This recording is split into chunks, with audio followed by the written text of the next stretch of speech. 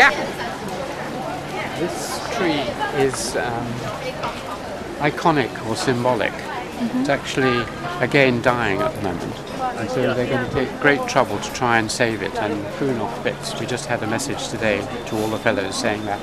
Because Cambridge is like Japanese cities. There's no real centre. Most European cities, or Beijing has Tiananmen Square, or they have a centre, and you say, well, that's the middle, and then everything comes out from it. Cambridge and English cities and Japan, the cities don't really have centres.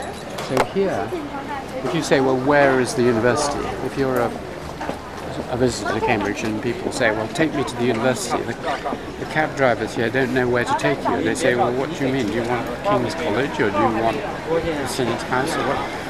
There is no university. It's everywhere, but nowhere. And that's symbolised by this area here.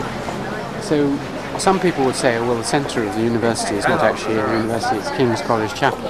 Other people would say, well, it's Great St Mary's Church, which is there. Other people would say it's the Senate House, which is there, but they're all equally important. So to my mind, and for many people, actually the thing that is in between all those three is a living object, a tree. And for us in Cambridge, that's really nice, because Cambridge is filled with a number of great old trees with histories.